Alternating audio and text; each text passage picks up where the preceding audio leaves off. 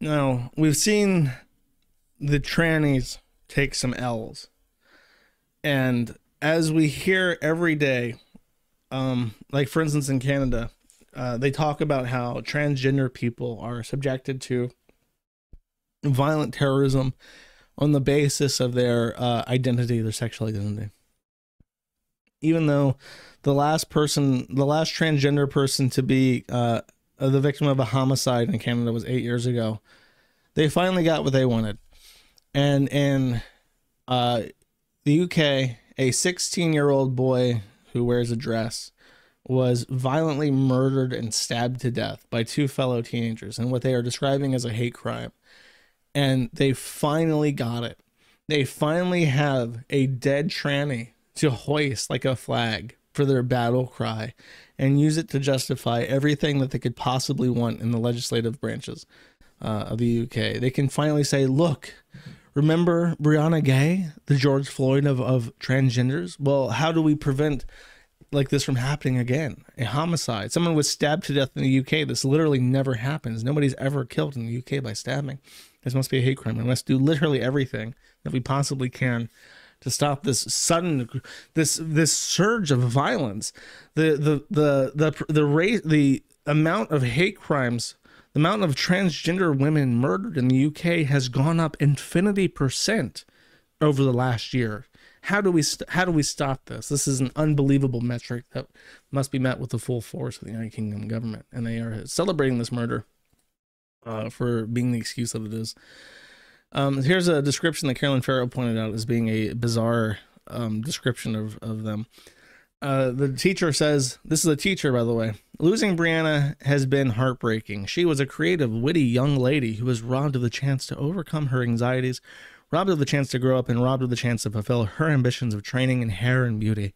Her nails matching with her phone case, her fluffy handbag and coat, the over-the-knee white socks with a rolled-up skirt, the amazing hair extensions and lashes that went out for days, her creativity and flair for fashion. She was iconic in her look.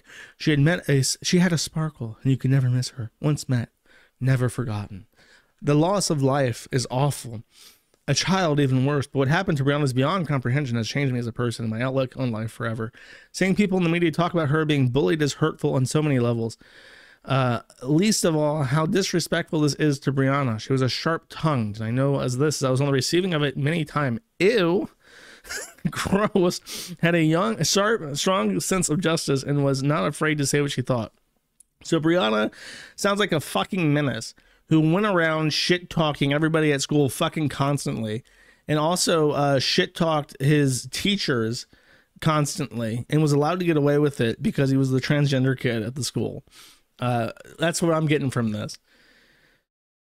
She had a very close relationship with staff due to the nature of her personalized and bespoke timetable in school. So she had a completely custom attendance sheet that was unique to them, probably because they were delinquent. She was not in the main body of school due to her social anxiety. She never alleged any bullying, and I would pity the person who had tried to be honest.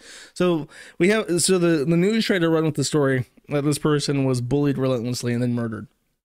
And the reality seems to be that the person going by the name Brianna was extremely vocal,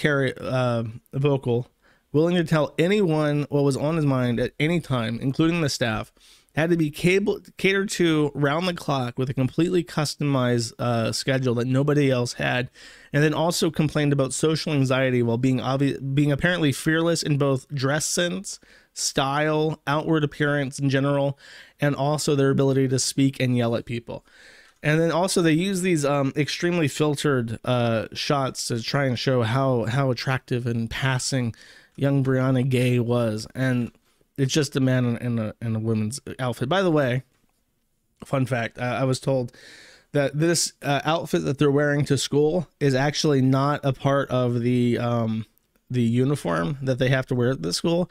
So not only was this person, probably because they're a man and taller than most women, but the skirt's riding up high, so you could probably see his dingle dongle at the right angle, and it's not in code. So they had their own uniform as well. Everything around this person's life was devoted to ensuring that they were as unbothered as possible and always got what they wanted.